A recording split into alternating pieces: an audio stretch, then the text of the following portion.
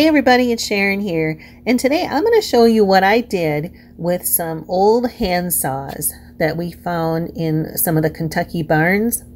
They were just kind of all over the place, all different shapes and sizes and all sorts of condition. Some of them I really had to dig for, but I think it was worth it. So I just took them and I kind of started laying them on the grass, and I thought, that almost looks like a windmill. So I took them home, kind of laid them out in some different patterns. I didn't really like that. So I thought, all right, let me go back to that windmill idea. So here's the start of the idea, and let's see how it turned out. The wall behind the love seat in the Kentucky cabin is open, and I've been thinking of things to put on there. So I wanted to incorporate them into the decoration in the house. So what I'm looking at is creating a windmill. Oh, it'd be like a sawmill. So I'm laying it out just to get a good idea of the size and how many saw blades I want to use. Now where that string is, so imagine that being a piece of bent wire, or rod I mean. That almost looks like too many. It's going to be a small living room. Alright, so you can see they will be offset like a windmill, so it'll have a little bit more 3D effect to it. I have no idea how I'm going to do this yet, but I don't know, I'll figure it out. And here is what a 5 blade looks like. So I'm going to use 6. I think that'll be a good space between it and not look too crowded, but yet not look too far apart.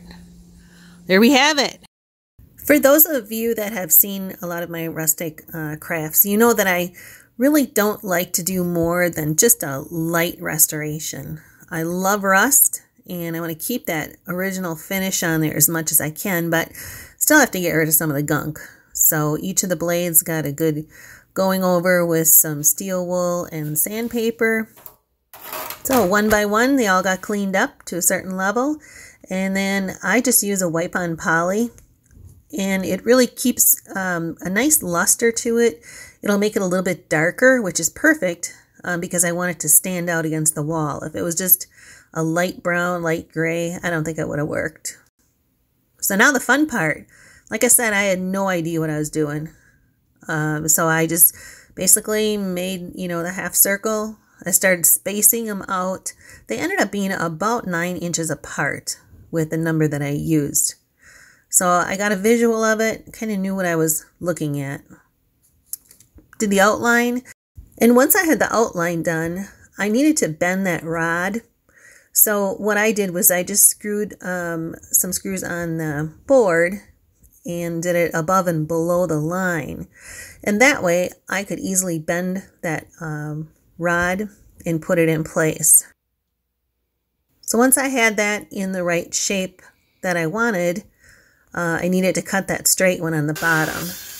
I had Joe do this part because I know my limits, and working with wire and especially welding, something I've never done.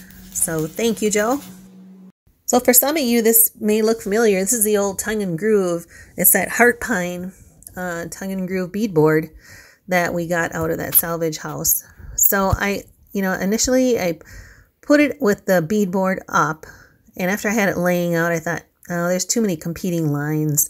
So I ended up flipping it over, which is really the rough side. It's not meant to be the good side, but I used it anyway. Basically just got everything glued into place. I made it into a square, and after that, looked at how I was going to mount the back, because I needed some kind of support. So I just used a couple more back there, got a little light sanding. I didn't do it to a really fine sanding, just enough to get the roughness off.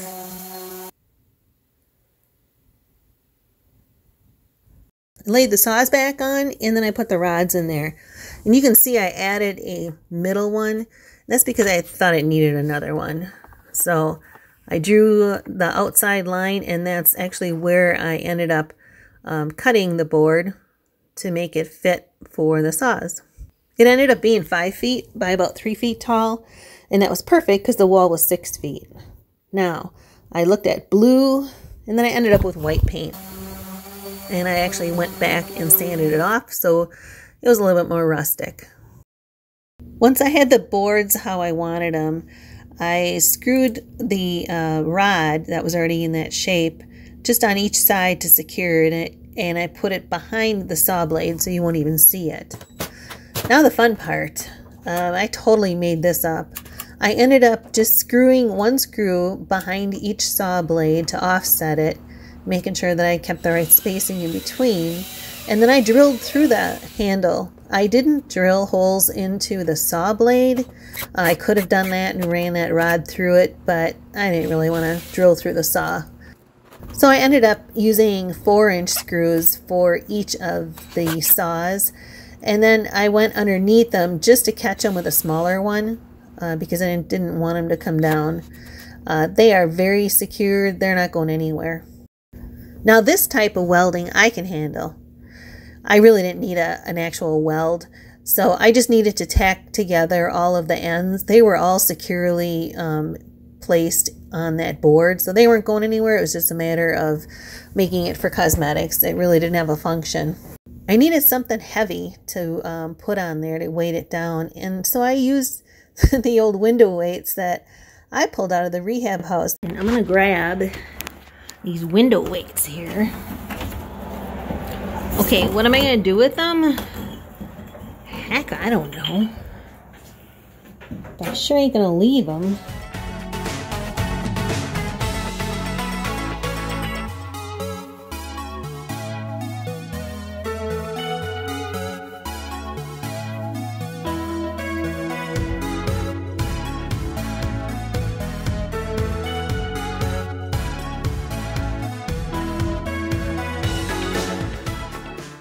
And I'm just going to screw it right straight into the wall, which is the beauty about having all this board up. Makes it a lot easier hanging stuff, that's for sure.